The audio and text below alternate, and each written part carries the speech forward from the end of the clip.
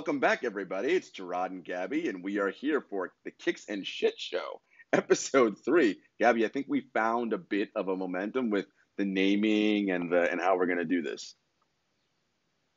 Absolutely. I mean, I love a good dad joke, as I've already mentioned, but a play on words makes me feel things in areas that I can't really talk about on the show. So I geek out over this stuff. So I'm super jazzed. I hope you guys are too. And on that note, we're going to move on to some quick topics. There's something I want to talk about, and I'm going to go with 90 seconds on this starting now. So sadly, of course, the world has lost many music legends over the past couple days. Little Richard, Betty Wright, and Andre Harrell. I want to speak to Little Richard in particular because, of course, he in many ways is the father, the originator, often imitated, never duplicated, right? Like, who started rock and roll. He was in a 1991 Air Jordan commercial, which was phenomenal. It was for the Jordan 6s. And we're going to take a look at that commercial right now. Yo, Moss Blackman, here with the lattice lamp. I am the genie on the lamp. I'm granting you just one wish. Which I wish for. Do you know? $1 million? Nah, tax problem. A new car? Can't drive. I got it. A wop bam boom! Look, Mom, I can fly. I like that, Genie. I am the greatest. And Gabby, that commercial just says everything that you need to know. I mean, the convergence of sport, popular culture, and it's always been connected. This was 1991. Spike Lee directed this. You know, Michael Jordan, of course, the biggest star in the world at that time. Little Richard, an icon in music and rock and roll.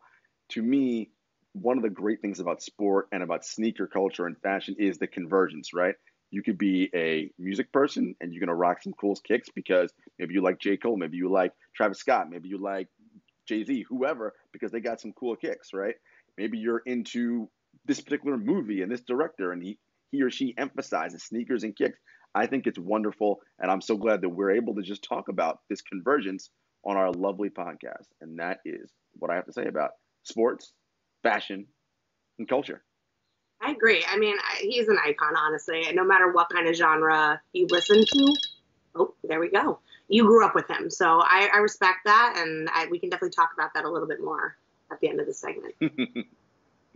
All right. So I'm going to talk about sneakers in quarantine. I'm starting my clock right now for 90 seconds. I call this bit Felt Royal, Might Delete Later. And I don't know if everyone else is struggling with this, but I keep going back and forth about buying sneakers in quarantine, right? It's not fiscally responsible, but, I'm weak and I love a good pair of ones. I love my Royals. I mean, they're one of my favorite pairs of ones. I wear them to every Knicks event, everything that I go to, that I try out for, all that good stuff. So I love that silhouette. I love that. It's my favorite color.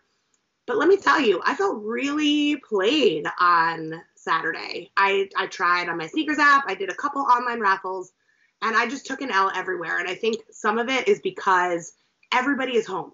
So normally I can enter a raffle, go hopefully win it in a store, or I can go buy it day of in a store. But taking that away, knowing how tough it already is to get coveted sneakers in those launch periods, let me tell you, I was $9.59 in my sneakers app, had Foot Locker on my computer, I had Champs on my iPad. Yeah, I'm that girl. Judge me all you want. But I was ready to rock. I had the Hibbit app, the Hibbit to the hip hip hop, places that I've never even heard of to buy sneakers. And I'm got my list. And at $9.59, I was ready to hit play, logged into the app already. Sneakers has my info. Could not be any easier, right? Wrong. Very, very wrong. So I go to press it, and I've never been shut down faster on the sneakers app in my life. That's 90 seconds, but I just felt real rejected, and part of me wants them even more because of that, and part of me is F you, sneaker world. So let me ask you this question. A lot of people have said this, and I don't know it to be true because I have yet to purchase anything through the sneakers app. I have it, but I've never, I haven't used it yet. Okay. People say, and again, I'm just saying what I hear people say online. They think the sneakers app is BS. They think that there aren't enough stock available and there's all these bots that buy it up first because they're like you said, They'll get into a 10 a.m. drop, usually when the drops happen. They'll be in at 9:59, and they're like, well, I'm here on time, and to your point, my size, my credit card shipping, I don't have to enter anything. I just click buy, done. How is it that I cannot get these shoes when I'm literally in the app? And I'm sure some of it is like people who use algorithms and bots to like buy up a bunch of pairs and do different things. But I do wonder, like, people love, like, I see pictures on social all the time about taking L's, and I'm like, yo, like, I don't know. How does that happen? Yeah. I mean, I took an L and I honestly have not bounced back yet. So if we're just being completely real. And I think Nike is really trying to get rid of the bot problem. So I know that's something that's on their list. I think they're doing a good job of limiting that. I do think, though, with inventory, that's the tough part, right? Is having enough inventory and even just digital capacity. I mean, I'm no tech person by any means, but I usually do the Foot Locker website over the app because the app freezes, and I don't think it's any brand's problem. I don't blame Foot Locker at all. I think it's the bandwidth we have with technology, and now that everyone's home, it's nobody's fault. It's like kind of the luck of the draw, whoever gets through. I know some of the different apps and whatnot have like a priority for buyers who buy and spend more money, which makes sense. It's like a VIP type program. So on some of the more coveted limited releases, they tend to get easier access. I'll put it that way. That's just what I've heard. I don't know if that's true. I know I took an L and I am very used to that feeling, but if it's meant to be, it'll be.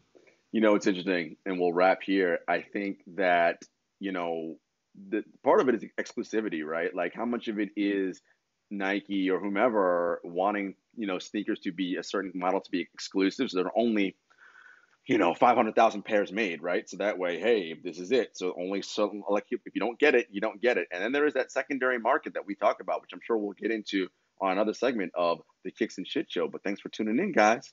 Yeah. Peace.